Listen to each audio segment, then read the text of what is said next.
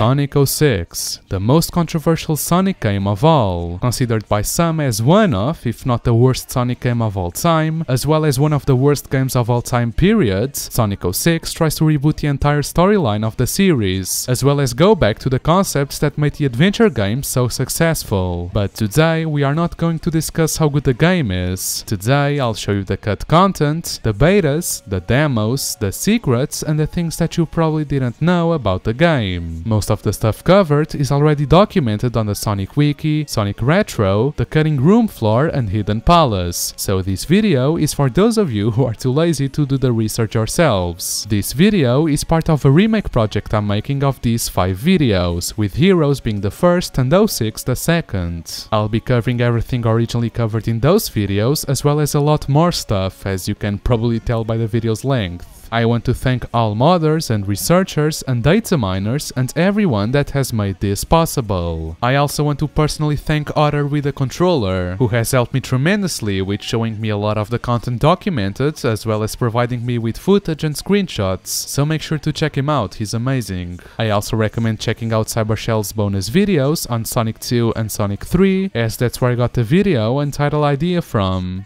This is the myth.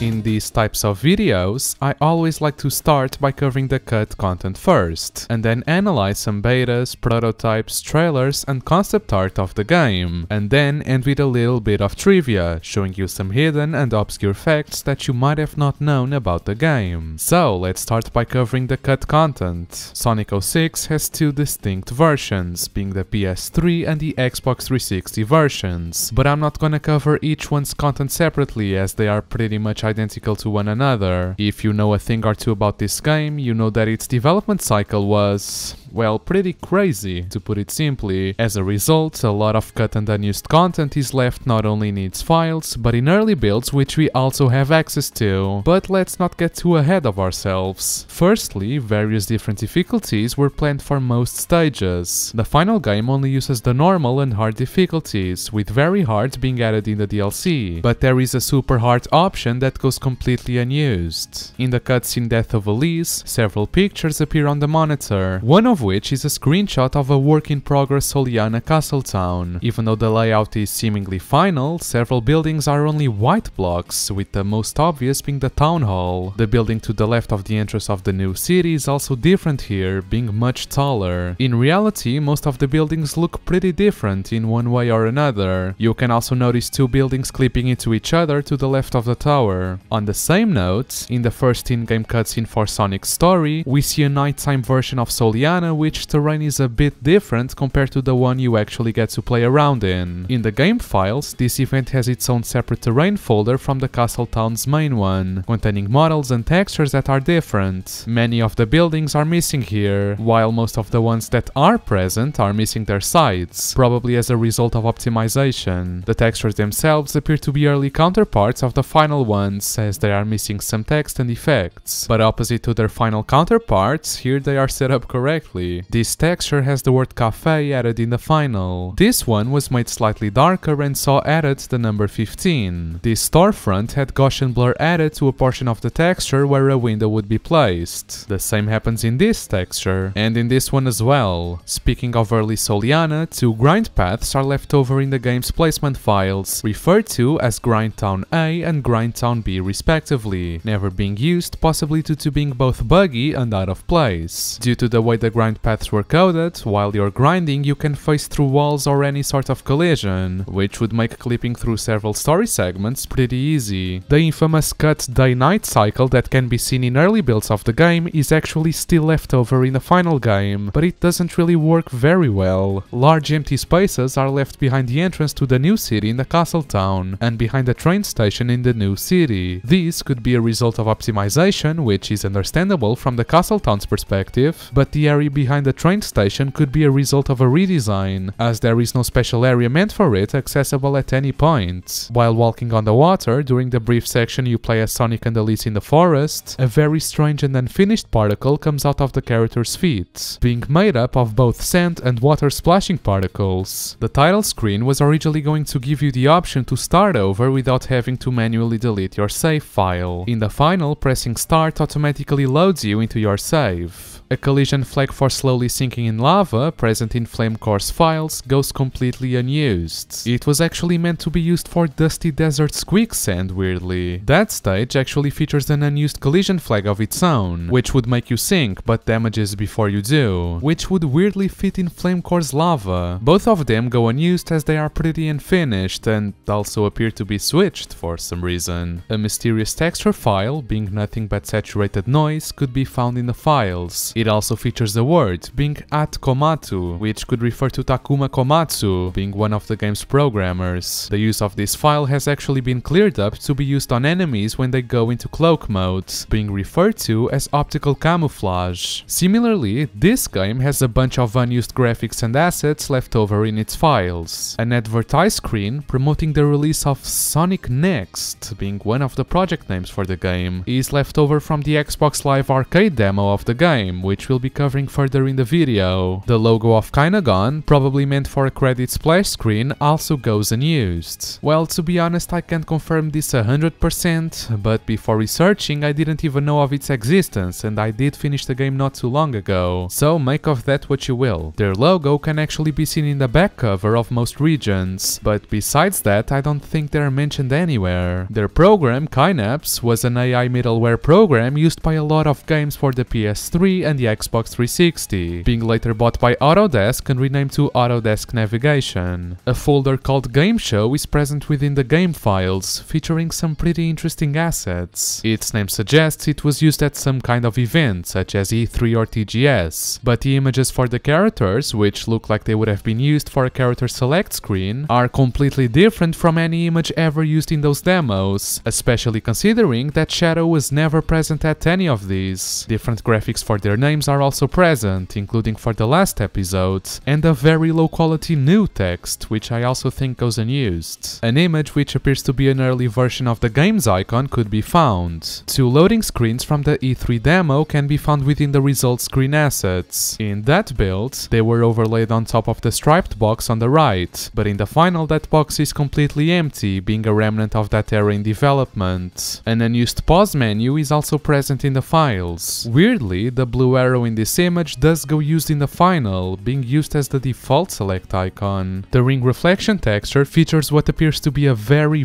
early iteration of Kingdom Valley, featuring a broken castle similar to the one from the E3 2005 unveiling, which we'll be taking a look at further in the video, as well as some platforms with some rings and the boxes with a rolled more realistic texture, and some bridges and footholds in a waterfall. This could be an even earlier version than the one shown at that unveiling, considering that build had a pretty much final layout for the stage. The only facial expression seen from Sonic during gameplay is a grin. However, two more unused expressions were intended to be used alongside his different facial animations. The first one has him smiling more enthusiastically and showing some teeth, resembling a lot one of his renders from Sonic Heroes, meant to accompany the squinting animation he does when running. The second expression is for frowning and was meant for Sonic's idle animation, being pretty similar to Shadow's mouth texture, though he uses the one in his own archive. In the hub worlds, there are three types of icons that appear above an NPC, being orange, yellow and blue. However, there exists a fourth green one that can never be seen. Several graphics related to an early version of multiplayer could also be found. Weirdly, these graphics go up to 4 players, even though the final game only allows 2 players and 3 characters, being Sonic, Shadow and Silver. This suggests that at some point in development, more characters were able to be picked, which will be corroborated by something I'll show you in a bit. An unused question mark icon, meant as a placeholder for the life icon, appears within the same texture as the actual life icons. Interestingly, some of the actual used icons look like early versions of their character's model. A texture called gem.dds contains many icons for various in-game gimmicks. Its name suggests it would have been used exclusively for the gems, but it does actually feature more stuff. Firstly, a rainbow gem gem which can't be obtained through normal means in the final. A reference to it can be found in the shop files, stating you'll need to buy it to see what it does. This gem would have acted as the Supersonic gem, allowing you to play as him in any stage besides the final one. You can still access it through hacking and it works.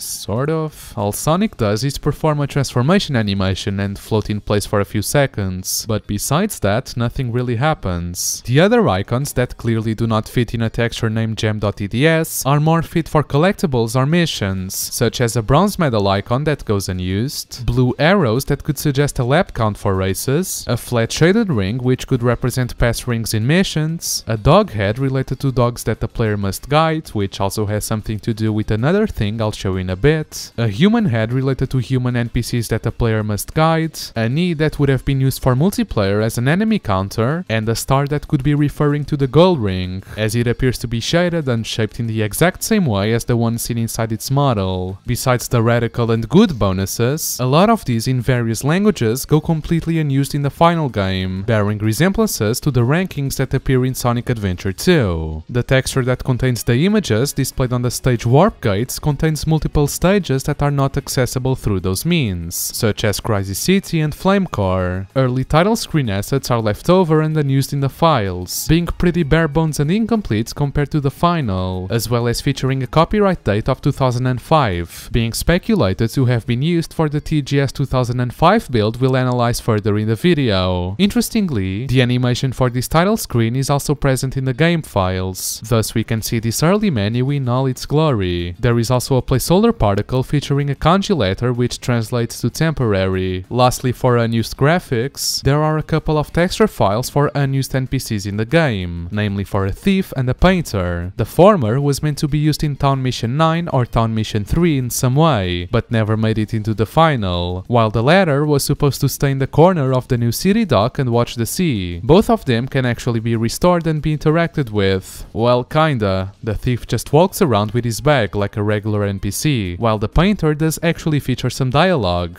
They offered to pay me a lot of money to paint a forgery of a famous artist painting the sea, but I turned it down. I want to paint my own art, not get money for faking someone else's. Then the guy took off his hat and said, "I've been looking for someone like you." It was a world famous painter. He agreed to take me on his apprentice, and he never takes apprentices. I'm so happy, I don't know what to think. I can't believe something like this would happen. I'm so glad I didn't give up.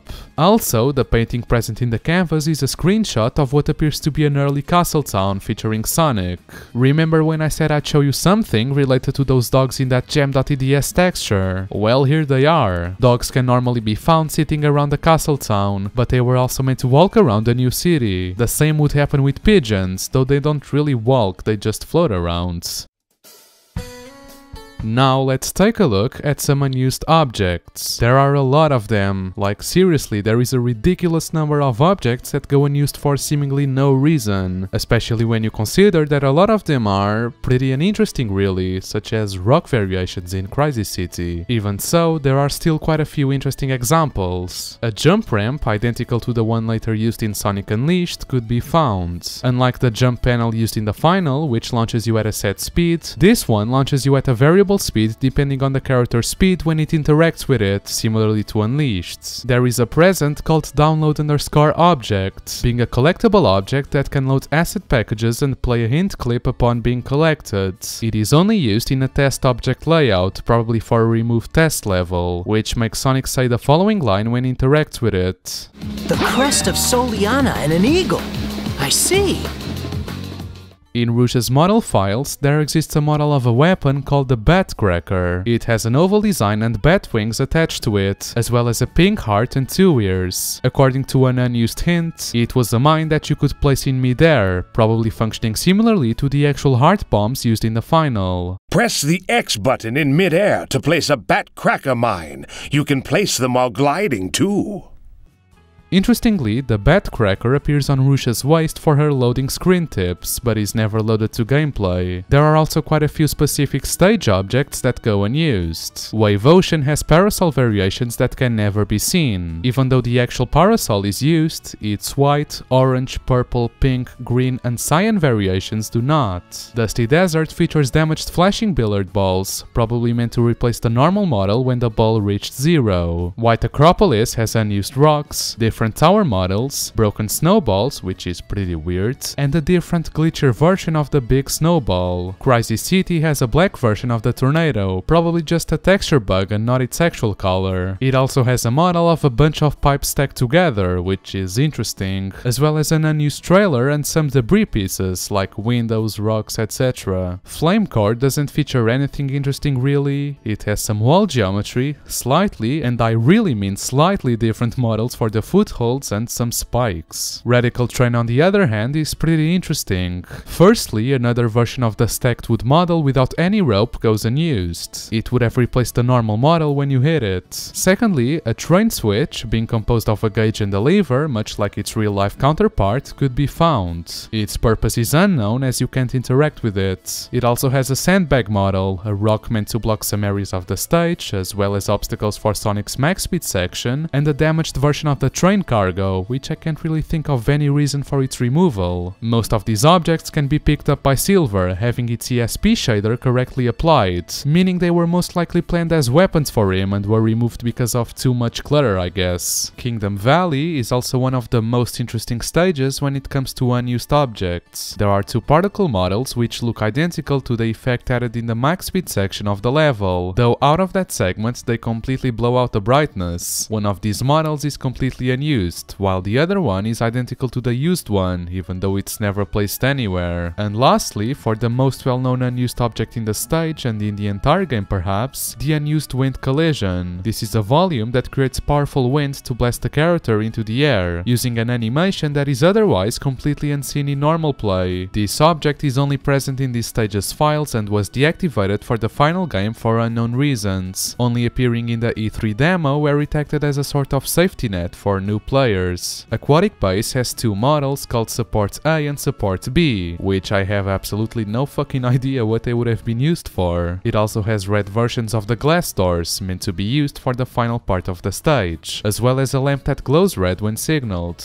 The hub worlds also have a few unique objects of their own. Firstly, and pretty weirdly, sets of red tables and chairs are left completely unused. There is also another unused chair, which looks more intricate in design, but doesn't really fit in a plaza cafe. Here is a set of unused barrels that for the untrained eye look identical to the used ones, but these are actually darker. So there's that. A billiard ball, being very similar to the ones used in Dusty Desert, can also be found among the town's files. The most glaring difference is that this one is completely red and has a sort of swinging animation, meant to be used in a scrapped mission. The new city features fully working stoplight models, meant to accompany another scrapped feature for this town, which I'll also be covering in a bit. You can also attack them, so they feature a broken, twisted variation. It also has an unused table, light posts, and a giant domino that does absolutely nothing, also probably for a scrapped mission or a minigame. Two objects called Glide Rope and Glide Wire can be found among the town files. They seem to do the exact same thing, which is create a grind path between the 2 points you set, although they can only go in straight lines. They were most likely used as placeholders for rails. There are also other objects, like candlesticks and a target. And lastly, a lamppost in the castle town which can only be seen in CGI cutscenes. Speaking of cutscenes, they also have a few unused objects. Well, most of these are only semi-unused really, as some can be seen in CGI cutscenes, meaning their model is never actually loaded in-game, but it is used outside of the actual game. Such examples are an egg cart, which does nothing besides floating in place, and Elisa's feather, being a really tiny and almost impossible to see model. The Scepter of Darkness can also be spawned in, which does appear in-game cutscenes, but can never actually be seen during gameplay. There are also a few unused doors for the egg carrier, but nothing interesting really.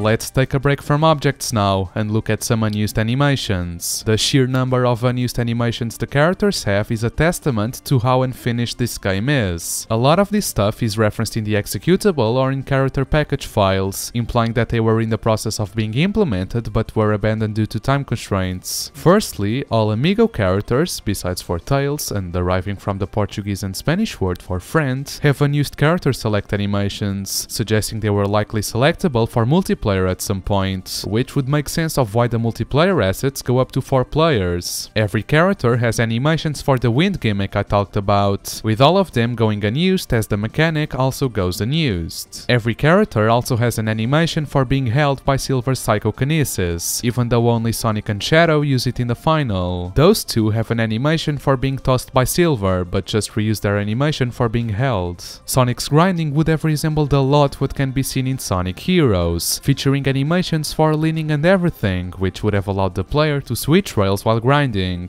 Even though only Sonic, Shadow, Tails, Omega and Blaze can grind on rails, Amy, Knuckles, Rouge and Silver also have grinding animations. Silver specifically has a typo in his package file which prevents it from loading, having the file type in its name written twice, which is really fucking weird. His main grinding animation is used in multiplayer, however. Omega has the state for using a pulley, but has no animation for it, causing him to T-pose when interacting with one. He also has an animation for balancing on a ledge, which looks incredibly silly, but can never actually be activated. There are a few unused animations for the max speed sections. Sonic has a couple for jumping and landing that would be used instead of just reusing the normal ones he has during gameplay. Even Shadow has another animation for running, which goes unused, using the same file name as the max speed running animation for Sonic, suggesting he would also have his own sections at some point. Both of them also have animations for doing tricks, possibly for after jumping off ramps or rainbow rings. Sonic, Shadow and Silver have animations for a moonsault, resembling the trick jump they would do by jumping out of a somersault in SA2. Interestingly, Silver's animation matches perfectly with another unused animation he has for a kind of attack that could blow away something below him, as both of them start in the pose he holds when using marks on the ground. Now, something very interesting. At some point in development, there was supposed to be a tag mode in the game, and it was originally going to have a storyline of Sonic and Shadow working together to collect the Chaos Emeralds. Besides some unused voice clips that confirm this, which we'll also be covering in a bit, there are a couple of animations intended for this mode which never go used, namely animations for Sonic riding Shadow's Jeep. However, Shadow also has unused animations that would play when he'd take damage in the buggy, which are never played in the final, with Sonic also having them. Sonic specifically has a bunch of unique unused animations that suggest cut gameplay gimmicks, or at least some more level of polish in the game. Firstly, he has animations for landing on and jumping off of a pole. The cues to play them are present in the executable but are never actually properly implemented.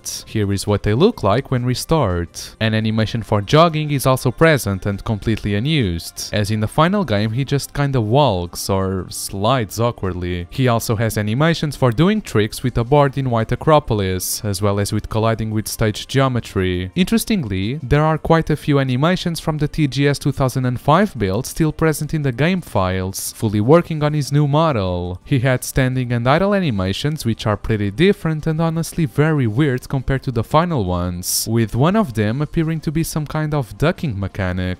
He also has his animations for walking, running and falling, resembling the ones seen in SA1, and his infamous goal ring / finishing a level animation. Shadow also has a few unique unused animations, mostly related to the vehicles. He has an animation for being sucked into the flaming tornado in Crisis City, as well as another animation for the trick ramp. There are animations for boosting on the glider, falling out, entering it, which can never be done as all glider sections automatically start you riding it, as well as exiting, which is also impossible, and 4 different damage animations. 2 animations related to the hovercraft go unused, meant for taking damage. They look exactly the same as the Jeep damage animation I've already shown you. The same goes for the bike, which also has these 2 identical animations, as well as for jumping, dashing, and doing a wheelie. Silver, much like the other 2, has a few unique animations. Firstly, a version of the grab all ability being used in mid-air. A backflip animation, probably meant to be used with a pole, goes completely unused. Although the final uses a very similar animation, this unused version has Silver standing on the ground while using using the grab all, while the final has him floating slightly. Some of these unused animations also suggest some cut abilities or attacks. By far the most known, the ledge grab. Most of the characters were meant to be able to grab ledges like in SA2. The coding for this move is incomplete, though some attempts have been made to somewhat recreate it. This ability was most likely cut as the level design doesn't really need it. Knuckles has some animations which suggest he could charge his punch at some point, probably meant as part of his screwdriver attack. Shadow's spin kick has animations for ending the move, hitting an object, and also a full version of the final animation sequence, which goes unused because the actual game splits it into two different sections. He also has a cut move called the Chaos Smash. It was supposed to be a less advanced version of the Chaos Snap, which is actually referenced by the shop assistant, being completely unused in the final game. It actually has an animation left over in the files. Well, it's speculated to be for this, as it's an unused animation for a Chaos move, but besides that there isn't much confirmation. Silver and Blaze have scrapped combo attacks. By pressing the Y or triangle button, the player could use Blaze's pyrokinesis to wrap her in flames. There was also another combo where Silver could pick up Blaze and throw her to launch a powerful attack. Additionally, she has other unused properties that can be restored via hacking, such as a claw attack where she would scratch when descending. Max Speed Sonic would be able to do a dramatic jump, using the same animations as his Rainbow Ring poses. In the power-up items section of the game manual, a shield is listed as an available power-up that can be obtained via item boxes. However, if you've played this game, you'll know that no shield can ever be seen. Well, it actually exists in the game files and can be fully restored working as intended.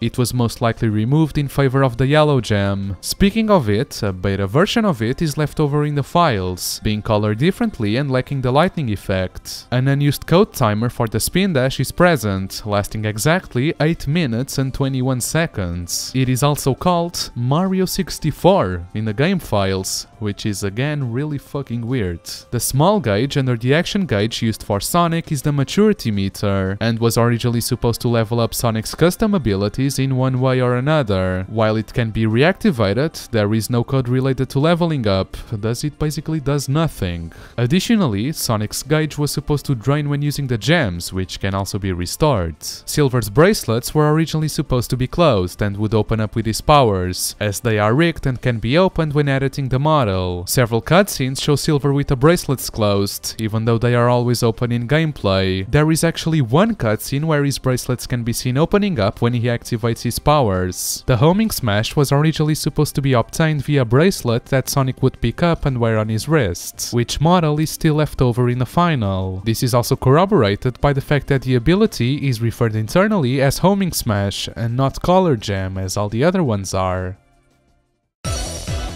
Speaking of cutscenes, there are quite a few missing and cut events from the game. In the event folder of the game, the event titles for Sonic start with E0000 and increasing the last digit by 1. Every other story follows the same scheme, with the nuance that Shadow's is E1000 and Silver's E2000. However, this naming convention is broken 2 times, where E0024 jumps to E0026 for Sonic's story, and E1000 to E1002 for Shadow's story, making events E0025 and E1001 completely absent from the game files. It's very obvious that the missing cutscene for Sonic's story is just after the cutscene Out of Control, while Shadow's is just after the intro cutscene. Interestingly, several unused lines for a conversation between Shadow and Rouge for White Acropolis seem to fit its purpose. Shadow, why you? It's a request from the president. Come on, don't underestimate Rouge the Bat. I didn't know that you were the agent who failed to infiltrate the location. I got in successfully, and got the treasure too. I was only a little slow getting out. We don't need to stay long. Let's go. In the game files, there is a leftover picture of Eggman without his glasses, which is kinda disturbing honestly. A lot of pictures are present in the files that are presumably used by Eggman on the egg carrier to locate the Chaos Emeralds. These maps include the errors that occurred on board the egg carrier before it crashed. The pictures also include renders of the Soliana newspapers that Sonic read in the cutscene where he returns to the present from Flamecore. The game also has a bunch of unused object layouts, proof of its troubled and rushed development. excellent. Surprisingly, all 3 layouts for the TGS 2006 demo of Kingdom Valley are left over in the final. These appear to be almost final or identical to the XPLA demo I'll be covering. Using a glitch as Sonic, you can access the blocked portion of Soliana Castle Town and enter Soliana Forest before going to Wave Ocean. Doing so reveals a pretty odd layout, where you can see double sets of doors among various locations, including the entrance to the forest that can only be seen by clipping through walls. The forest itself spawns a multitude of signs, including the no symbol, checkered strips, stop signs and speed limit designations. The former two have layering issues, thus looking weird. Interestingly, the checkered strips are used in a side quest, and both the stop and speed limit signs can be destroyed with a homing attack. Only the stop sign is unused, but both it and the speed limit signs are a remnant of the cars planned for the new city. Yeah, you heard that right. Playing as Shadow, by using a glitch you can access the new city before Dusty Desert, revealing a bunch of oddities never seen in normal play. The most obvious and the one I referenced, cars. They are just normal vehicles driving around, with nothing much to them really. Their AI is pretty unfinished, as they often drive into buildings, but they are also the reason of the unused stoplights I've already shown you existing, suggesting this element was to be much more elaborated and was scrapped due to time constraints. You can access a town mission which normally goes unused in the final game. Warp gates for Crisis City and Flame Core are placed, thus the unused icons for them being used here, but they can't be accessed anyways. And an NPC pigeon called Hatsune. It does appear normally, but only in Silver's story and after his 9th town mission. The brooding little creature has but one thing to say: cool. 3 unused layouts for hard mode exist in the game files. There isn't much to them really, they look pretty finished and look like they really were meant to be used, as all the other stages have their own hard mode equivalents, so we can only speculate. The game also has specific sections scrapped from levels. Dusty Desert has a bunch of these, for example. An unused layout file for the B section of Sonic's Dusty Desert was found in the files, while in his normal level he ever only goes through the A section, which is the big open one. This layout doesn't quite align with the stage model correctly, suggesting the objects are either misplaced or the level did suffer some modeling changes, and in the final game only Shadow ever goes through both sections. Similarly, Silver has an unused layout file for the A section, which does look like it works normally. He does go through this section during End of the World, but that level uses a different layout. Interestingly, a C section also exists in the files for the level, but ends up never being used. Only Sonic has an actual object layout for it, as Shadow only has lighting data. The objects appear to spawn mostly within the playable area of the A section, but don't seem to make much sense from a gameplay perspective, as multiple objects are just floating above ground and split from the actual model path. This either suggests this C section was an earlier version of the A section, or the places where it does match this section's level model are mere coincidences, and it actually used a completely different model. I doubt this because, I mean, these dash panels align perfectly with this wall, it can't be a coincidence, right? White Acropolis also has a scrapped C section, although no object layout or terrain exists for this part, only a Lua file for it which looks really early and different compared to the final versions used for other stages. It's possible it was intended to be a cutscene or a boss map. There are a ton of unused missions in the game, and when I mean a ton, I really mean a ton. A lot of them are fully functional and appear ready to implement as normal, while others look pretty rough and unfinished. There is a mod that restores and completes some of them by modder Gordon Ramsay, so make sure to check it out. Now, probably one of the most famous scrapped elements from this game, the D section of Crisis City. This layout can be loaded normally, though it will be completely offset from the model of any of the game sections, as the level geometry for it appears to be completely absent from the game files. This layout is actually mostly complete, featuring working path files and whatnot. Numerous pre-release screenshots of this stage show Sonic in unknown locations from what can be seen in the final, which could potentially be this section, as some areas of the layout match what can be seen in them, suggesting its removal was a rather late decision. Speaking of pre-release screenshots, Tropical Jungle also has the characters running across completely unknown locations. Did you know that, according to the game files, there is a 4th hub world? Yeah, the circuit, which can really only be seen in town missions, is labeled as Town D in the game files. levels, with the other hubs being Town A, Town B, and Town C. Even if you can't access it normally, the default music defined is the same as the new city, which makes sense since it's implied to be part of the new city. There is one unused object layout file for it, which contains only one of Shadow's vehicles as well as the unused new city cars. Blaze's section of Crisis City has multiple unused objects past the ending area, including pole objects set up on the lamps before the large tower, being positioned in a way that suggests you jump from one to another, though they don't really work. In the B section of Kingdom Valley, a large area behind the final castle is left unused, having a large cave that has no walkable collision. Even though most of the test levels referenced in the file system have been removed, 11 test levels are still left over here. They are not very interesting, most of them are just zoos with a lot of objects placed in some random areas with nothing much of notable. The most interesting by far are the town tests, where you can see those early layouts for the new city and the forest, as well as a unique layout of the sort for the castle town, which can never be seen even by using glitches. The other test levels are what you would expect, with vehicle testing for Shadow, grind splines, collision testing, etc. Much like the Boost games, where there was a file called actstgmission.lua, here it's called stageselect.lua, featuring some developer notes to identify each level layout. What was interesting there is that there were a lot of names that were seemingly early names for some stages in the game and never made the final cut. The same is the case in 06, and these notes feature a lot of interesting details about the stages. Most of the entries are in Japanese, as is common, so most of the translations might not be 100% accurate to what they are really supposed to mean. Iblis is internally called Lava Shrimp.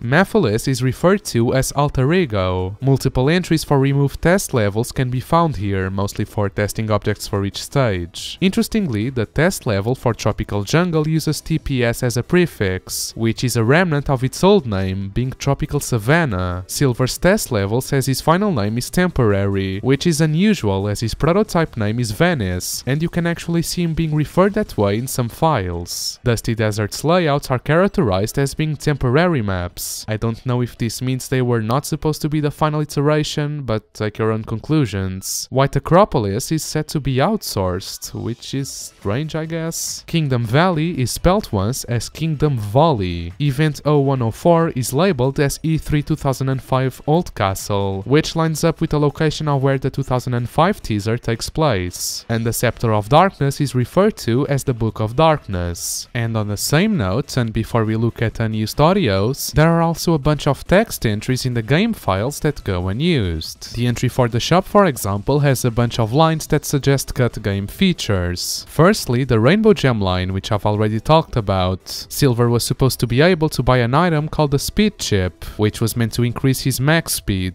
Music from the previous games also looked like they were once purchasable, though the names for the tracks themselves don't seem to be present. A world ranking function would apparently be present in the game, but was cut pretty early on as the text can only be seen in Japanese and there are no assets for it. The text file for the main menu also features a lot of curious mentions to things that are not found in the final game, including the network, download and Xbox Live options, a mission mode and additional episodes with the super characters, as well as Metal Sonic.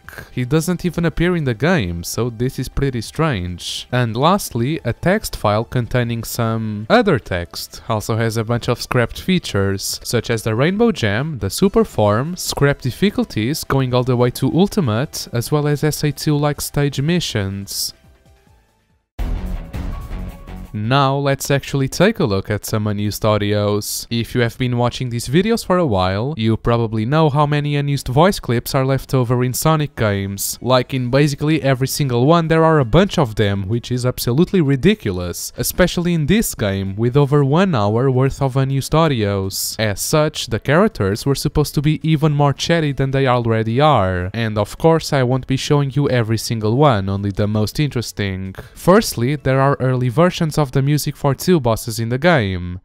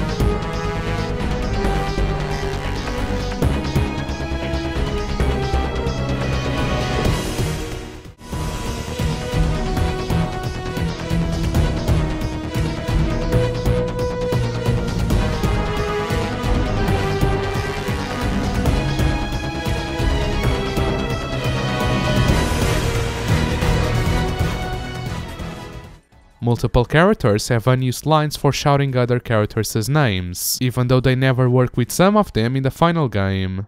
Blaze! Sonic! Omega! Rouge! Tails! Amy! As I've mentioned, a tag mode was planned for the game between Sonic and Shadow. As such, multiple lines for both of them, as well as for Eggman, go completely unused. So, I'm stuck working with you. Don't slow me down, Sonic. It looks like Dr. Eggman is after the Chaos Emeralds again. Shadow, we're in this one together. There are 6 emeralds left. Hurry! There's probably an emerald here too. Don't fall behind. There are 4 emeralds left. Let's get moving! The doctor never learns, does he? Hurry, there are 3 emeralds left. Eggman's attacks are getting worse. Don't let them do you in. We'll have to work together here. Nice job, Sonic. Thanks, Shadow. I can't believe this. I'll leave it up to you, Sonic. I can't believe I got caught in a trap. I'm counting on you, Shadow. About time you showed up. Hey, you're late. I'll drive. You take him down, Sonic. This piece of junk. We'd be better off without it, wouldn't we? The Chaos Emeralds are mine. I'll defeat you two together. Ha! There are still other emeralds. I'll get them before you. You're just in time. I'll take those emeralds from you now. Sonic, Shadow, the next time we meet, I'll...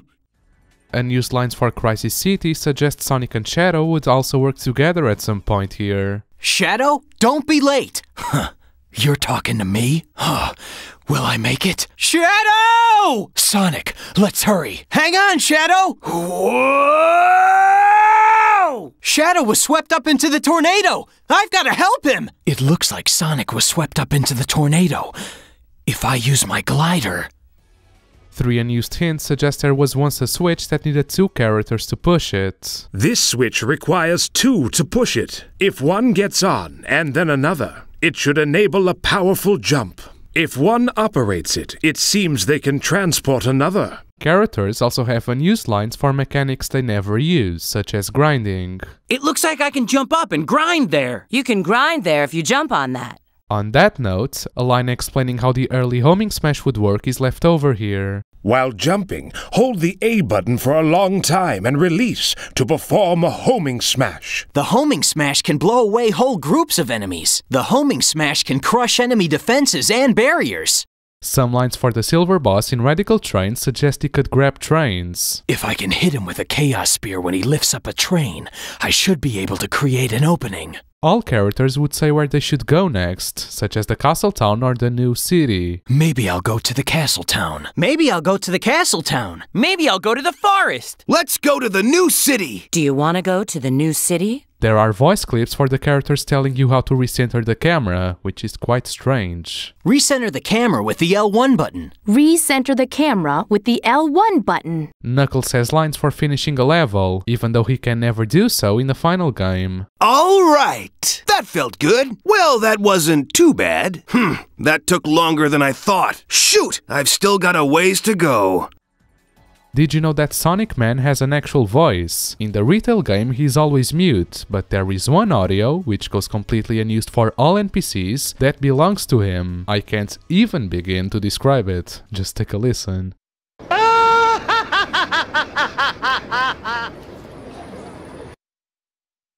Sonic has lines that would explain how to replenish the action gauge after using the gems, even though it doesn't work at all. It looks like I can replenish my custom shoes energy with the chaos drives from enemies. It looks like I can replenish my custom shoes energy with the light cores from enemies.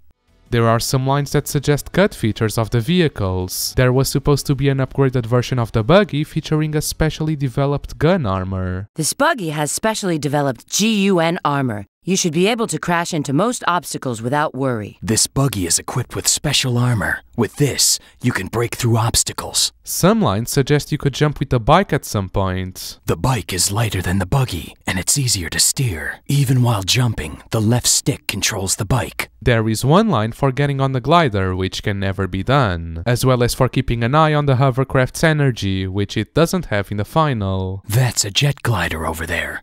Use the Y button to get on. I need to keep an eye on the remaining energy. Once it's gone, it'll take time to reload. One hint suggests you could access the radar map, and it would tell you where to go next if you ever got stuck. When in doubt, consult your map and radar. They should tell you exactly where you need to go next. As I've mentioned before, Silver and Blaze were meant to have combo attacks in the fights against Iblis. Take a listen at some of them. Silver, use my power. Press the Y button to wrap me in flames. If you use your psychokinesis to grab me, you should be able to launch a powerful attack. Ha! My flame can penetrate anything. I'll go all out too. Use my flames as much as you want. If you can find an opening and jump on his head, use the right trigger to use your psychokinesis on his weak point. You have to use my power to stop it before it's fired, or use your power to grab it. Unused lines for Dusty Desert suggest a ball puzzle would also be present in Sonic's version of the stage. This ball counts down every time you touch it. There are multiple voice clips for unused and unknown missions. Alright, Tails, let's race to the bell! Okay, Sonic, I won't lose! Nice try, Tails. You're the one that did it. Not gonna give up, are you? Alright, I'll take you all on! Team Sonic is back! Where is Amy going? I might be able to learn about Sonic if I'll try following her. Hey, Shadow, how about a little contest to see which one of us is the better special agent? The doctor's not holding back, is he? Let him witness my ultimate power. Radical Train's Max Speed section has a version of random voice actors screaming for some reason. Ah! Ah! Oh! Oh! Oh! Sonic, help! Please, Sonic! Sonic, help us! Sonic, help! My hat! Oh, oh! Help us, Sonic! Dear me! Oh, heavens! Help us! Help! Oh, somebody help! Sonic, help! Sonic! Oh, Sonic, help! There are also a couple of unused idle lines, including custom ones for each level, as well as for characters that do not appear in these levels. I think I'm rested now. Shouldn't we get going? Iblis, how am I supposed to... What's Eggman plotting? Just wait, Iblis Trigger. Is this really what our future holds? Phew, it sure is hot here. The crest of Soliana and an eagle. I see. Oh, what a mistake I've made. Sonic. This is a pretty cold place for a base. When this job is over, I want to come back here. Lastly, for cut content, did you know that there is a leftover debug menu here? These debugging features can be accessed by loading that early title screen I've shown you, having a few interesting things, though not many sadly. Most of the options in this menu just load menus or credit sequence, stuff like that. You can see some text related textures, but that's about the most interesting part. Still, there are a few in-game debug options. A module called Debug Wait can be activated, which works pretty similarly to the free movement mode present in SA1 and SA2. View Texture is a function that appears to be an early version of how the game renders the minimaps for the towns. By default, the game copies the back buffer and renders it as separate windows, basically mirroring your screen. You can create more than one, which leads to interesting behavior when they clip the edges of the screen, as well as infinitely rendering these windows inside of themselves. Lastly, a disabled camera mode can be reactivated, which allows you to zoom in and out of the player on screen. The camera is unrestricted by gravity and unaffected by collision, allowing for 360-degree movement under any circumstance. This camera is a leftover from some of the game's early trailers.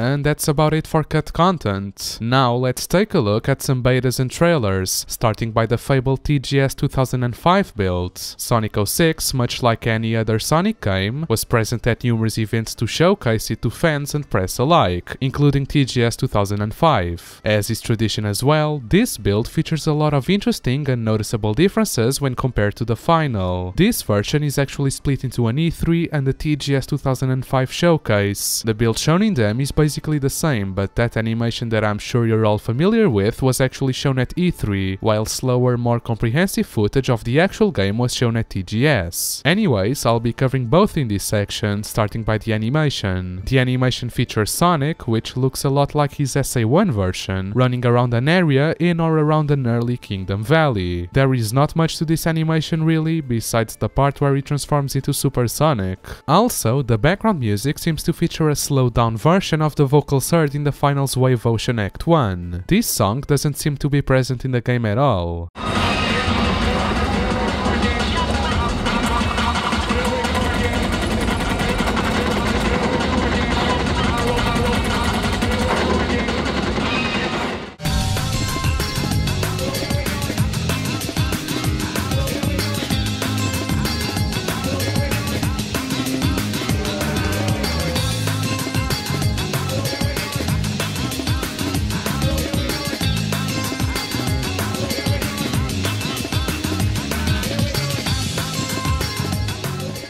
The only stage playable here is an early Kingdom Valley, even though the actual layout appears to be pretty much final. Firstly, Sonic's character model looks pretty different, looking a bit more detailed and resembling more what can be seen of him in pre-rendered cutscenes. His shoes are also shiny and reflect his surroundings. As I've shown you, Sonic's animations are different and are still left over in the game files. They also look a little unfinished, as he uses his walking animation when jumping on a rope, similar to Shadow in the final game's End of the World stage. The game seems to run a bit slower than the final game, probably due to how early it is. Even with this, Sonic's speed while grinding is ridiculously fast. Debug info can also be seen on screen, with an actual debug-free movement mode being present. The infamous cut day-night cycle can be seen here, fully working as intended and can be manipulated via debug controls. It's unknown how it would have worked during gameplay, but it seems that the lighting updates just fine. Some textures are also a bit different. The most obvious one is that the boxes have a completely different, more realistic design. In contrast, the springs and dash panels don't look nearly as realistic, resembling more what can be seen in Sonic Heroes. Strangely, this version of the game doesn't have the wind path, having a curved stone bridge which can never be seen in the final. Sonic's homing attack appears to target the ground for some reason. Lastly, the level ends much earlier, presumably because it wasn't finished yet. The result screen is also very different, with a different camera angle and animation.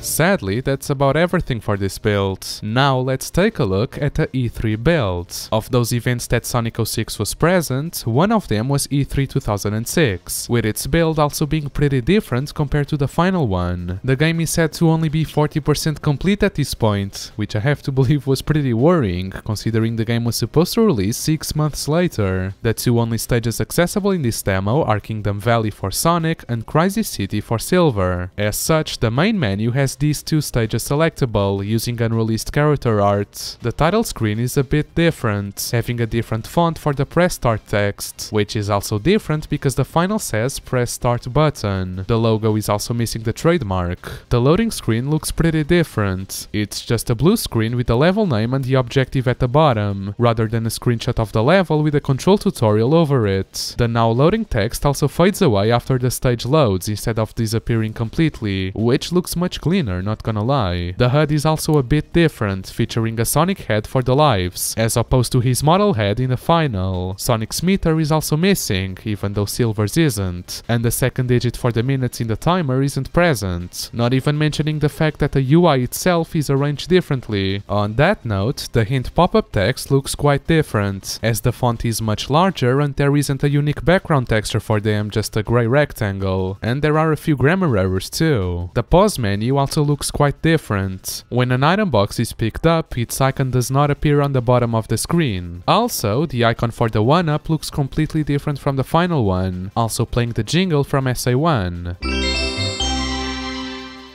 Sonic and Silver appear to be a bit faster than their final counterparts. Sonic's foot sweep move slows him down here, allowing for more precision. This code is still left over in the final, but is never used. His homing attack functions similarly to SA1 and SA2, where it has a downwards arc to help the player build speed more easily, whereas in the final it was changed to a horizontal rocket that just propels you forwards. It can also be spammed with no delay and uses different flip animations for hitting stuff, which can only be seen in the final by using the homing smash via the white gem. Some of his animation cues are also different, such as using his idle animation when jumping off of the rope instead of squatting. After the player grabs the eagle in Kingdom Valley, Sonic is put directly into his max speed section, completely skipping more than half of the final level. Crisis City also ends pretty early, but still on the first section. The scrapped wind gimmick I talked about is present here. There isn't much to it besides what I already mentioned, but it's pretty neat, I guess. The stage's skybox is also different, featuring a clear blue sky rather than the final's overcast one, with the lighting also being different to reflect that difference in ambience. The hint ring shader looks pretty early, almost too similar to the TGS builds. The X-Stinger has a unique model in this build which is completely absent from the final, basically just being a different design for its missile. When jumping from wall to wall in the max speed section, Sonic curls into a ball before landing.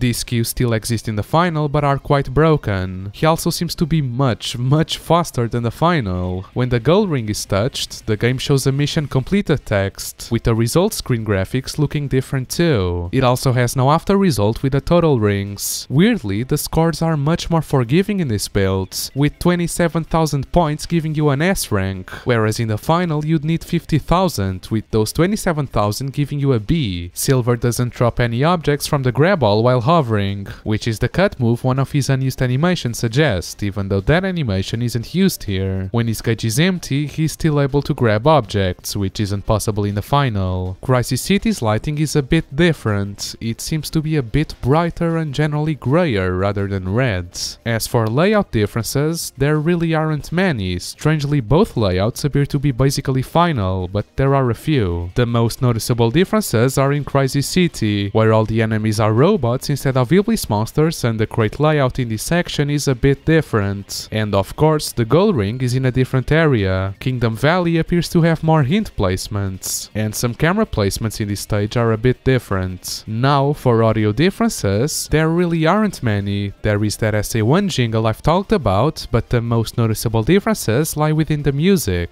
3 tracks can be heard in this demo: Kingdom Valley, Crisis City, and His World, with all sounding pretty early or different compared to the final.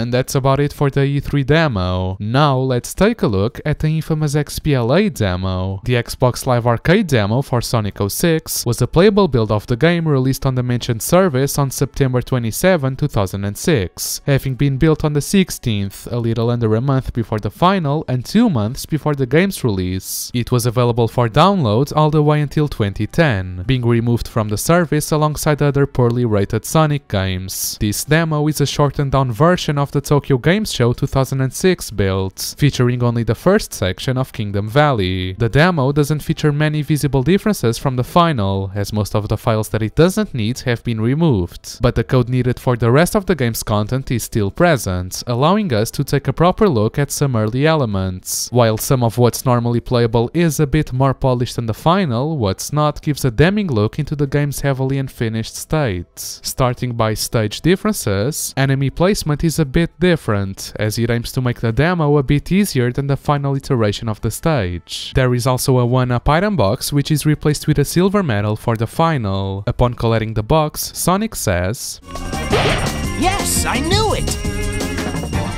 As for gameplay differences, rotation interpolation is fully functional here for all situations, that meaning the characters will smoothly rotate depending on the terrain, instead of instantly snapping like most situations in the final. The collision detection is pretty poor in this build, as you can clip through basically anything by just using the spin dash. This is still possible in the retail, and even though it's pretty bad there, it's not nearly as bad, meaning that they actually fixed something for the final. Every time you lose your rings, they'll explode away. Sonic's action gauge starts off completely empty, while in the final it starts full. You can still fill it up, even though you can't do anything to deplete it anyways. On that note, although you can select them normally, the gems are present within the game and some of them are fully functional. The white and rainbow gems behave identically to the final game. The green gem is missing its particles, though the attack itself works. And the blue gem gives Sonic considerably more speed than the retail. So much speed in fact that he might as well be no clip, because he's uncontrollable and will just clip through anything.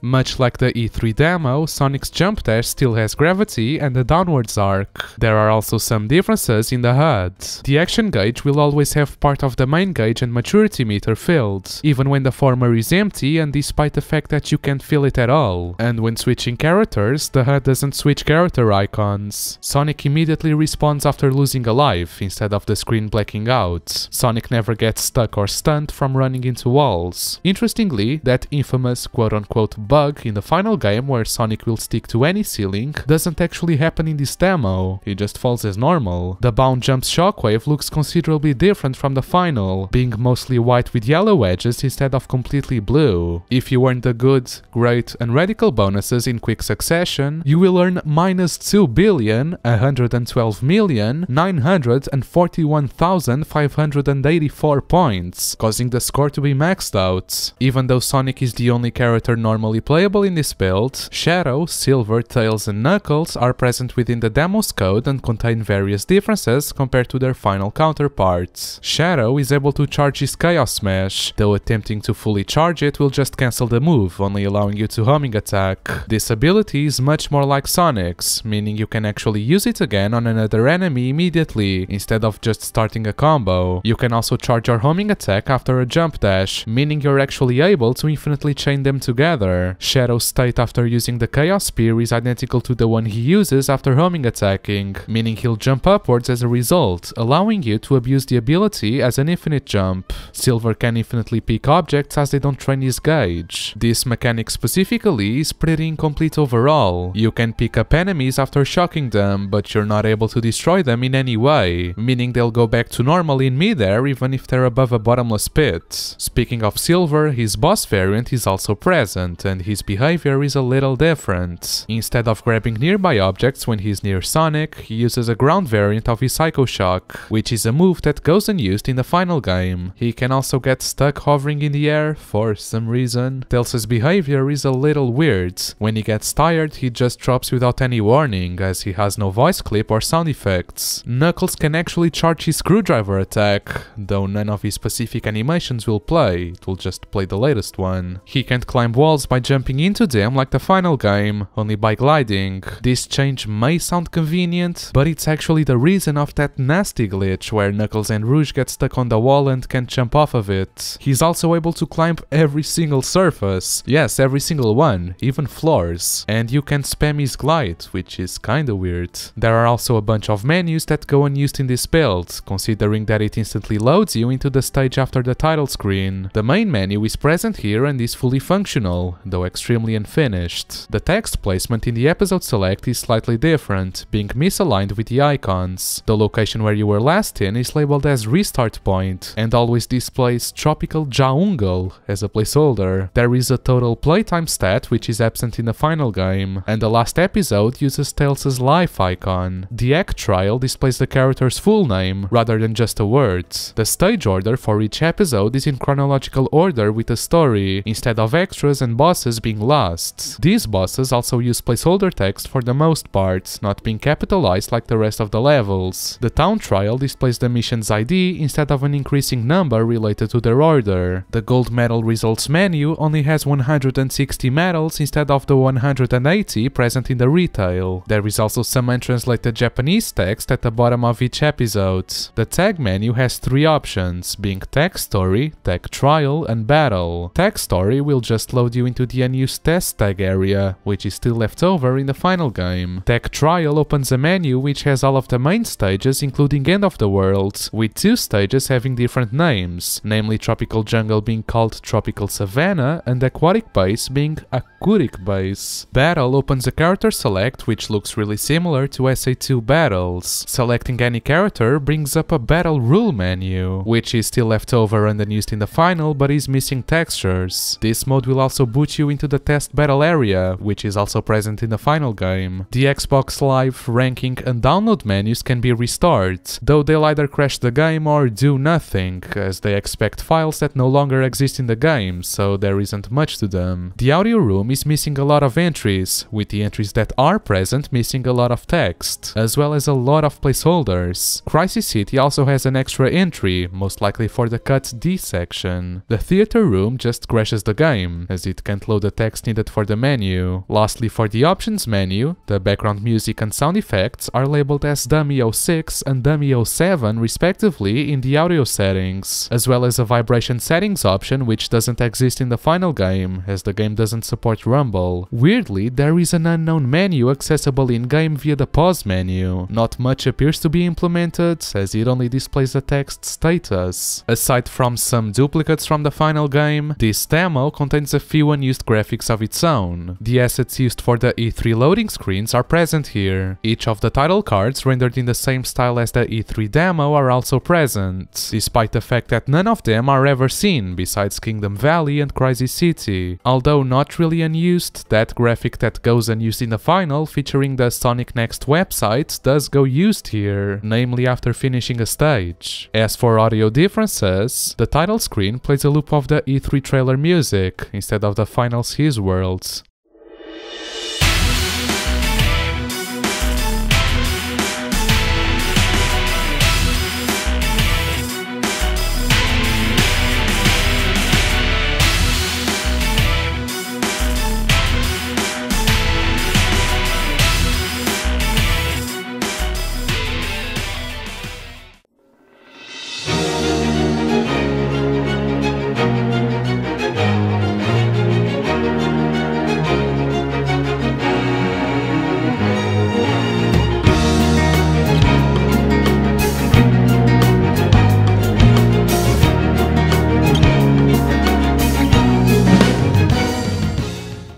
Out of the 5 tracks present in the demo, only 2 are actually used, not accounting for the title screen theme, being Kingdom Valley and the Round Clear track, which are final. Though a unique demo version of His World is also present here. Although it sounds pretty similar to the E3 version, which can be heard in the actual final game, this one sounds noticeably different and also has a clap track.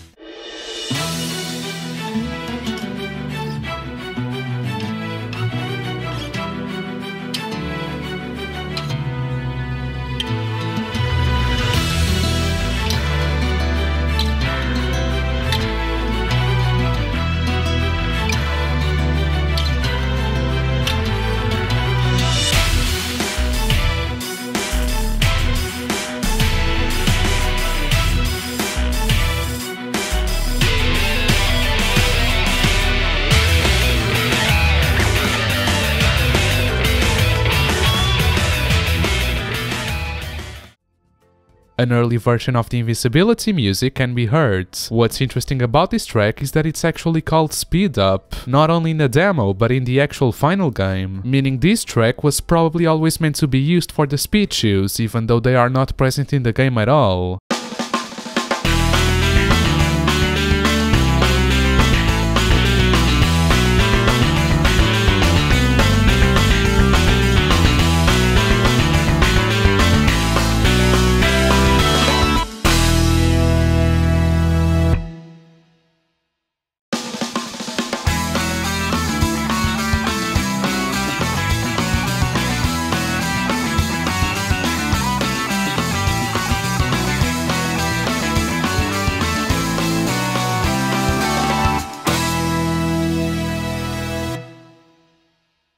The result song sounds completely different from the final version.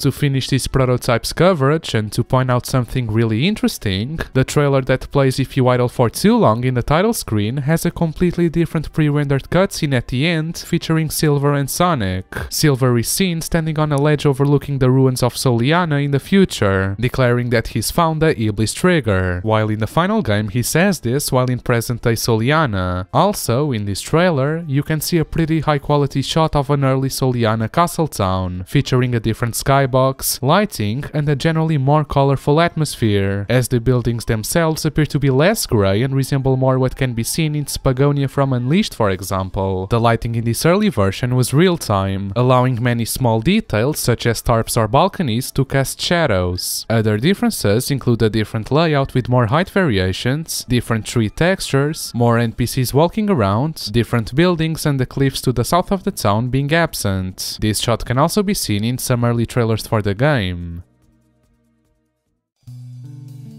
Speaking of which, let's take a look at some trailers. Well, to be honest, there is still one prototype for the game, which is the review build. The problem with this one is that it's heavily corrupted. It's allegedly being restored, but all of the recovered data appears to be identical to the final, so there probably isn't much to it. Well, there is something to it, which is the fact one file references a folder where the game is called SNG 2.0, or Sonic Next Gen 2.0, which implies this review build was known as version 2.0 and was developed separately from the final game. This could tie in with a theory about the game I'll present to you in the trivia section, so keep watching. Now for real, that's about it for prototypes, betas and demos, so let's take a look at some trailers. The ones we'll be taking a look at are the E3 2006 trailer, which is the same as the XBLA trailer, the PS3 TGS 2006 trailer, another TGS 2006 trailer, the beta intro, and the Welcome to the Sonic Age commercial. So, starting by the E3 2006 trailer, you can see Sonic running in tropical jungle without carrying a leash, and also the same shots of the early castle town I've shown you. As for the PS3 TGS 2006 trailer, the text seen in here uses a different font from the one in the final game, which is unusual. The graphic that appears behind the text also appears to be a silhouette of Shadow, when it's specifically talking about Sonic. Sonic can be seen using the homing attack and using the extra flip animations that aren't normally used. This is also the only trailer where the X-Erebus can be seen, though it looks normal. Lastly, there is one line towards the end of the trailer that Sonic says that is definitely not in the final game. I mean, just take a listen. It's time to think faster. Alright, let's do it! Sonic the Hedgehog. Now for the other TGS 2006 trailer, it features some extra footage of the castle town, mainly one of the bridges that leads to the church, with a plaza in the distance appearing to look a bit different. I don't know what it is, but the low quality doesn't help much in deciphering it. As for the beta intro, this is not really a trailer, but it was released by Blur Studio themselves after the game released, so it's still quite interesting. The most noticeable differences are different camera angles, music, and most notably the voice of Elise, which is voiced by Veronica Taylor instead of Lacey Chabert, who was actually meant to be her original voice actress. It's all right.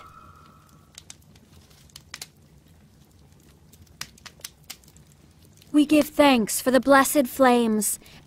May we always continue to have peace. Son of Soliana, guide and watch over us with your eternal light.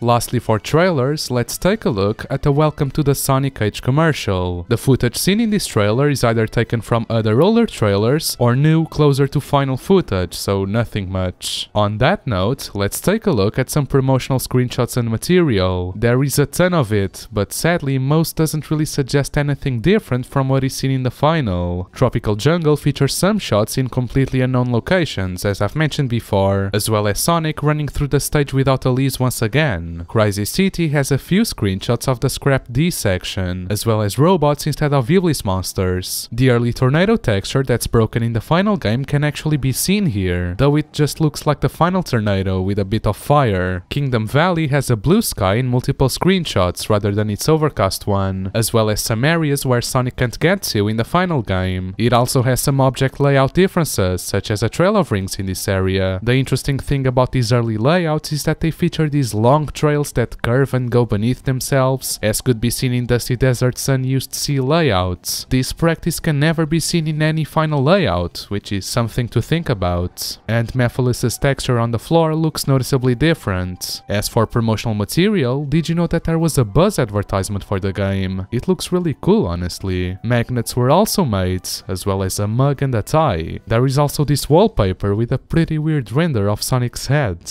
And lastly for this section, let's take a look at some concept art. Silver was originally named Venice after the real-life city Soliana is based on. He was originally an orange mink rather than a white hedgehog, and was supposed to feature a much more futuristic design with some sort of helmet and even a headset. A more final design of him depicts him as a porcupine, and shows him having a lot of chest hairs, psychedelic eyes, and his spines would be bigger, thus making his eyes look smaller. His spines would also come down when it uses psychokinesis. Here is a collection of concept art for some of the minor human characters in Soliana. Iblis looks pretty similar to its final design, though it appears to have spikes on its back, black eyes as opposed to green, and a bloody mouth. His horns are also different, and he would resemble more something like Perfect Chaos. It's unknown what form of it this art represents, or if it was really only meant to have one form. Crazy City was apparently going to be a lot grayer in atmosphere, with thunder being seen in the skyline. There wasn't going to be much fire, just bleak destruction, resembling a bit what can be seen in Station Square at the end of SA1. There are also some storyboards of the cutscene where you meet Knuckles at the new city harbor. It looks a bit different from the final, especially because the characters seem to be more expressive than they ever are in the actual game. An overview of the town stages can also be seen, which raises some questions, such as how the hell do you go from the castle town to the new city, as well as an art of the castle town, presumably from the first pre-rendered cutscene. Speaking of which, here are some high quality renders of Soliana as seen in the pre-rendered cutscenes, and some other renders of the characters using realistic fur and rubber textures. These also apply to enemies and other stuff. None of these materials are present in the final game, but it goes to show how much more realistic the game was meant to be. Silver looks pretty metallic though. One render for Elise also seems to depict her with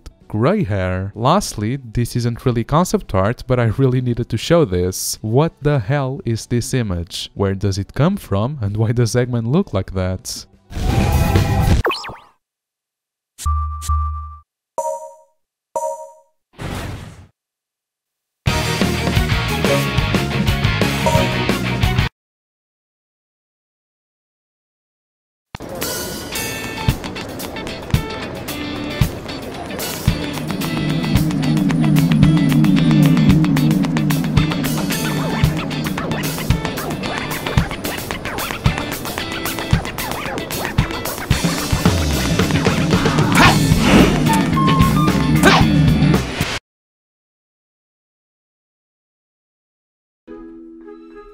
And that's about it for betas and trailers. Now let's get into the trivia. An entire early script for the game was obtained and leaked by a UK tester to the Sonic fan site Sonic Cult. The document, called Sonic Next All Script, contains some really interesting insight into the game's development, including unused concept art, character bios, a development timeline, and much more in both Japanese and English. The script file is divided into 7 different sections: character info, which has character bios; renewal points, which has multiple instructions for fixing stuff in cutscenes, such as IDs, translations, and lines; number voice has the number of lines for each character as well as their voice actor. What's interesting here is that a lot of characters are yet to be auditioned, especially at a time where the recording had already begun, as it began in February without the script being finalized, and there were recordings for the remaining characters between the 14th and the 19th of March 2006, with the script itself having been finalized on the 10th. This is pretty concerning, as they were less than a year away from the game's release and still hadn't finished the script nor had held auditions for all characters. And the scenario sections, which are literally the script for each story. Not all of them are translated to English, and some lines appear to be different, but not many are really. It's also curious that the game was meant to have a Russian translation apparently. For the character bios, Sonic, Tails, Knuckles, Shadow, Omega, and Amy all use their renders from Sonic Heroes, while Blaze uses line art from Sonic Rush. Elise, Eggman, and Mephiles use their renders from the final game, while Silver, the Duke of Soliana, Soliana Scientists, and Elisa's mates use concept art that was never seen during the build-up to release. Rouge, the Gun Soldier, and Iblis do not have any images. Silver's original name was Venice and was based on Trunks from Dragon Ball Z. He was also supposed to have an ability that drew from the powers of the Chaos Emeralds. According to the script, he was renamed to Silver on November 22nd, 2005. Princess Elise was originally named Princess Oliga. Her name was changed on March 5, 2006 after voice recording had begun. The hub world was going to have desert, snow, and forest areas. In the final, only a forest area made it in. This is why the script actually asks the player to go to the desert early in the game. A lot of the pre-rendered sequences, like Sonic and Elise in the forest, were going to be in-game sequences. Some bosses are referred to as amigo bosses, which indicates you would have had to fight them as secondary characters. For instance, the script, including the final version,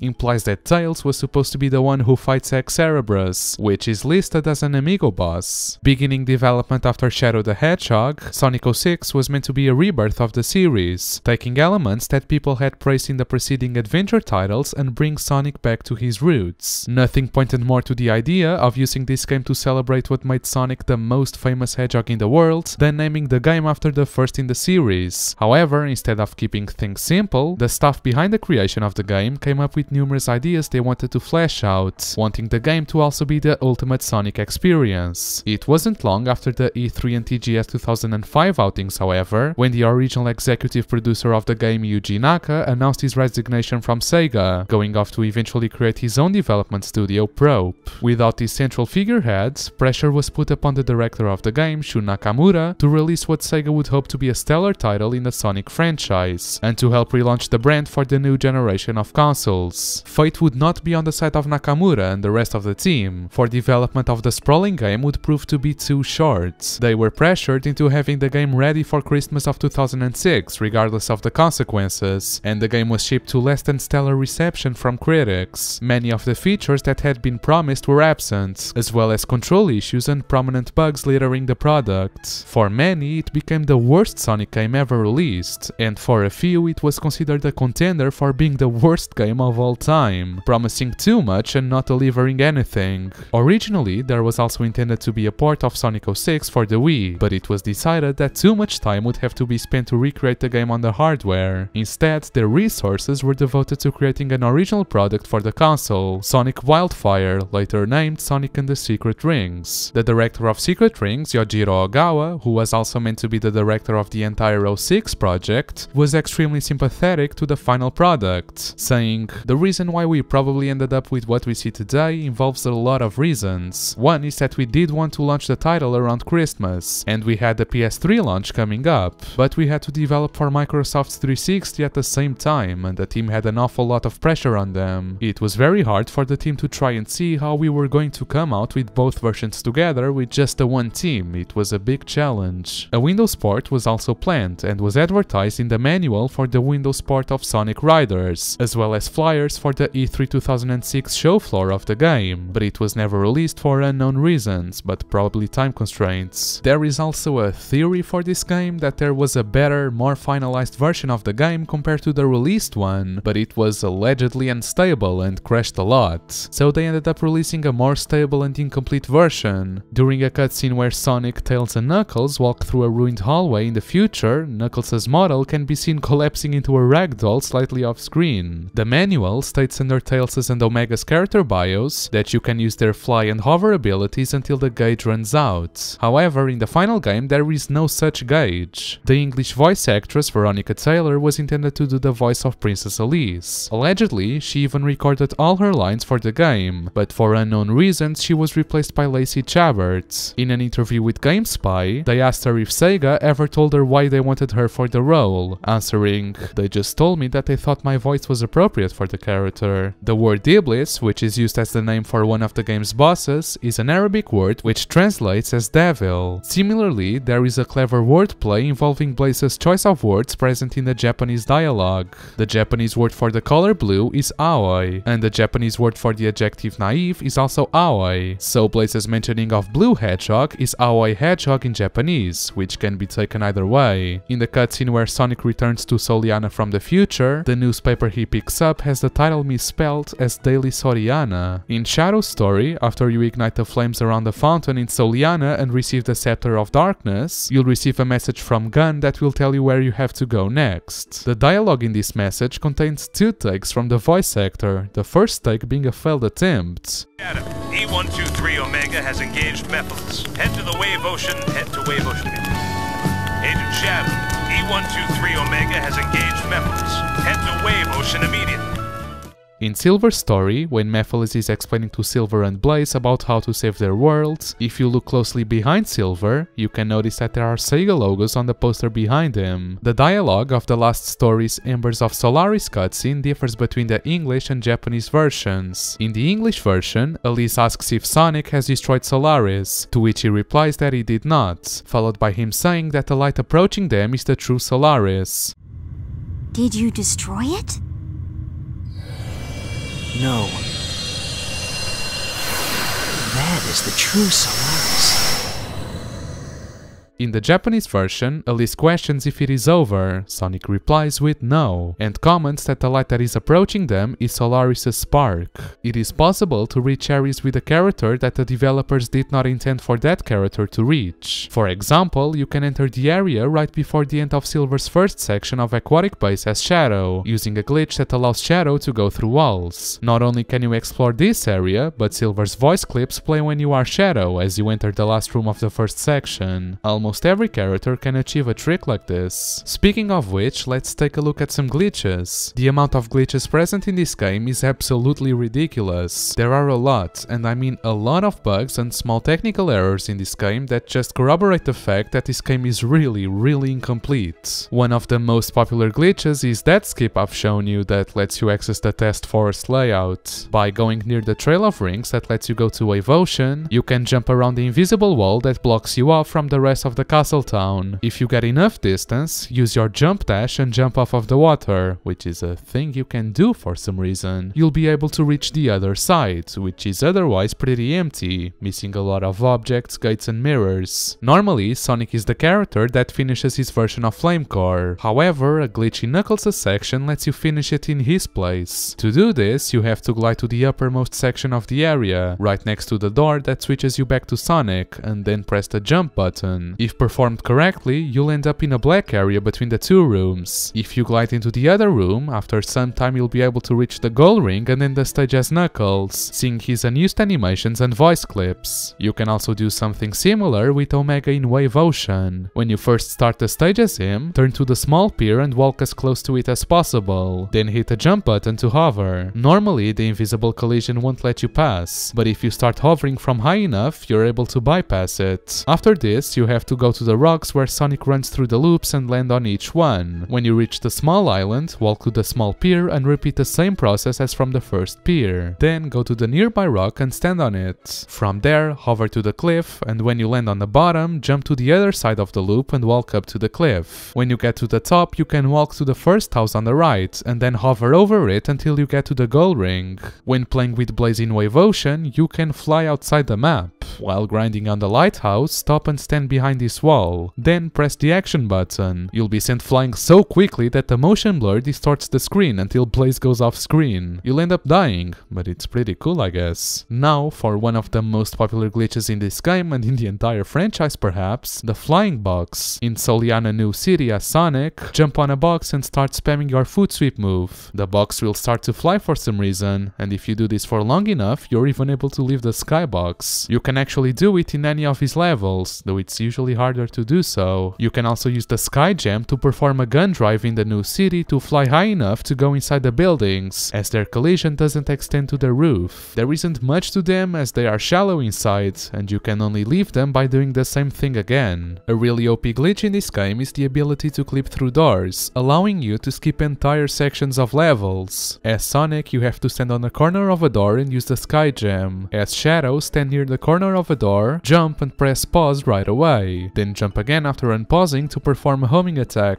And as Silver, sometimes you can use physics objects to jump over the door's collision. Every character, except for Knuckles, Amy and Blaze, has a unique method of hovering over large gaps. Shadow can spam his Chaos Spear to descend slowly, Silver and Omega can spam their hover abilities, as each time you start hovering again the height will reset. Sonic can spam his Purple Gem as it doesn't drain its gauge, and Rouge can drop her bombs, which will make her freeze in midair and reset her gliding height. During the Egg Wyvern battle, by equipping the Sky Gem, throwing it onto a platform and immediately grabbing one of the boss's wings, the game will freeze and the battle will abruptly end, instantly awarding you an S rank. Another notorious glitch in this game is at the end of Wave Ocean's max speed section. For some reason, depending on how you enter the last loop, the spline will guide you out of the loop as you're about to hit the jump panel, resulting in a death. What will happen most times is that you'll end up falling off of it and then still hit the jump panel. You can actually utilize this to your advantage, as you're able to launch yourself directly into the goal ring. Do you hate Silver? Do you wish you could just never play as him? Well, you can do that.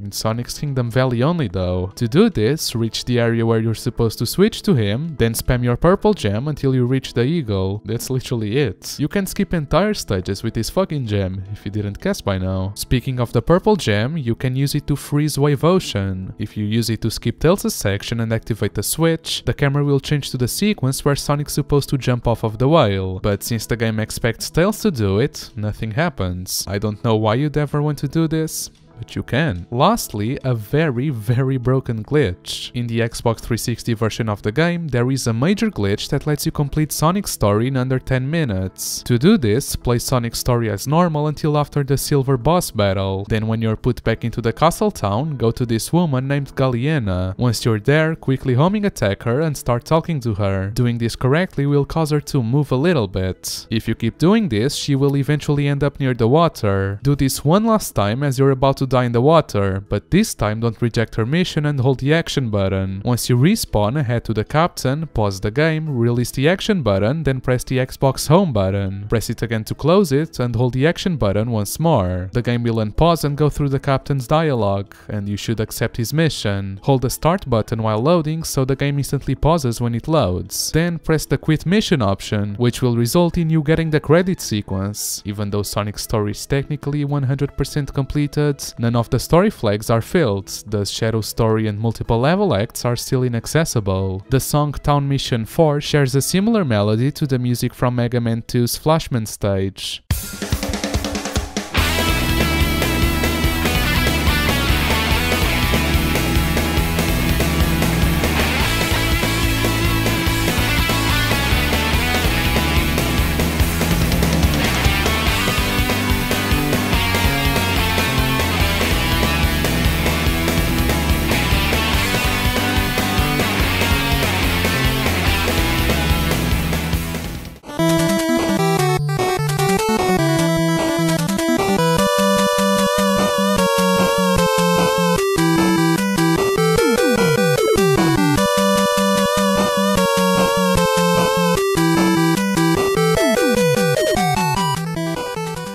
The vocal sample for the last part of Wave Ocean's The Water's Edge track is taken from the Public Enemy song Bring the Noise, being a mix of the lines How Low Can We Go and Here We Go Again, making him say something like How low here we go, eh? How low can you go? There we go again. How low can you go? There we go again. How low here we go? How low here we go? How low here we go?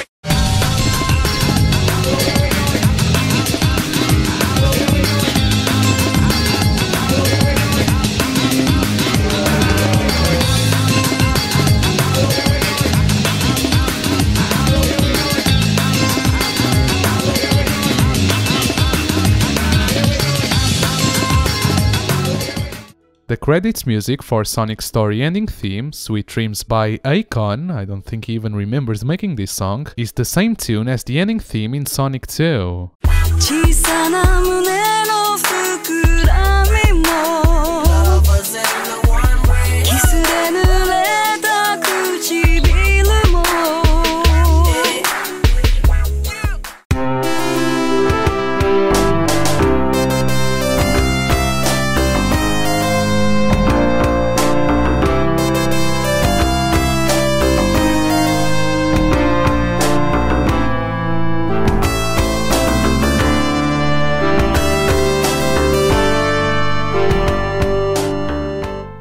If you were to compare the info given from the official guide for the game to the gameplay itself, several interesting differences can be gathered. Some screenshots in the guide have Sonic's life icon for every character, suggesting it could be taken from the E3 builds. The guide mentions that Omega's hover ability and Tails' fly are bound to the energy of the action gauge, along with screenshots that show the characters using these gauges. Several abilities and gems have their details contradict what is seen in the final. The max speed, aka the blue gem, would work the same way as what is now the boost. The dummy ring bomb would throw an empty item box, and the teleport dash could have warped through an enemy and its attacks. According to Shiro Maekawa, he had written a draft for the game story that would have connected it more clearly to Sonic Rush, though nothing has ever been revealed about it. When Takashi Iizuka was questioned about the apparent inconsistencies of Blaze's role in the game compared to those in Sonic Rush, he stated that the reason no one expressed familiarity with her was because everyone had amnesia. Maekawa has all but confirmed on Twitter the theory that the original intent for Silver's ending was that Blaze was returned to the Soul Dimension. He has also implied that Blaze still houses the power of Iblis inside her soul, and that she has quote-unquote tamed it to access Burning Blaze, hence why she briefly becomes Burning Blaze after absorbing it. In the video celebrating the 25 years of Sonic, a timeline is shown with a cheerful description of every game, except for Sonic 06, which just has its now loading graphic.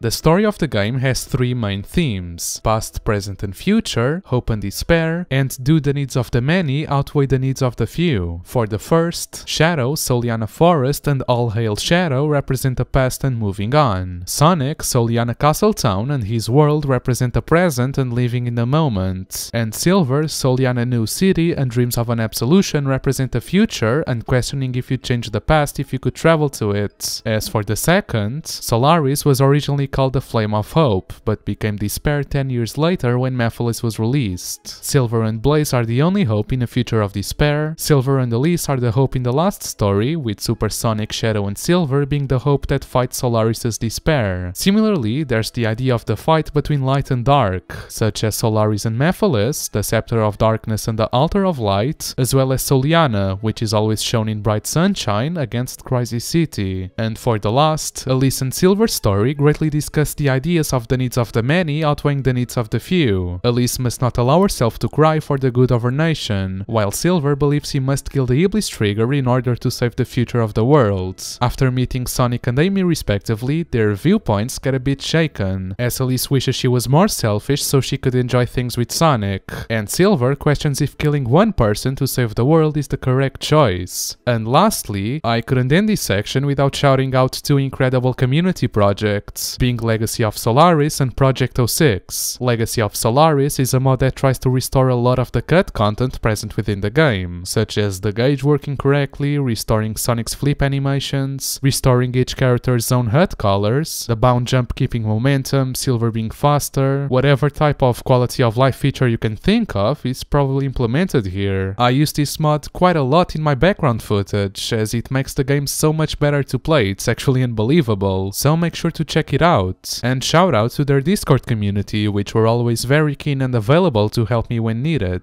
Project 06 or P06, I'm sure you're all familiar with. It's a remake of the game on the Unity engine, featuring improved graphics and controls, as well as a lot of restored cut content, added quality of life features, as well as in-level cutscenes and interactions, including some that were scrapped from the final game. It's all really neat and lovingly made. Sure, there are some things that could be improved, such as adding the stories, towns, Cifesk changing his opinion on heroes, but all things considered, it's really good. Make sure to check both of them out, their links will be in the description. And that's about it for this episode. Sorry if this one took longer than I expected, I got sick in the process and couldn't record anything, so that's why I sound congested around the 30-minute mark, because I just couldn't stay doing nothing for so long, so sorry about that. I have a Patreon where you can support me for quite cheap and get a few perks like early access to videos, your name at the end of the screen, etc. If you got any money to spare, please consider checking it out. It helps me a ton to keep making these for you for a long time. If you don't, then please consider subscribing if you enjoy my content, as it does really help me out a ton. And since these videos usually take a bit to come out, I recommend turning on notifications so you do know when they're posted. I also have a Twitter if you want to follow me there, and check out my community tab once in a while, as I post quite frequently with video news, updates, etc. And that's about it really. I'll hopefully see you soon.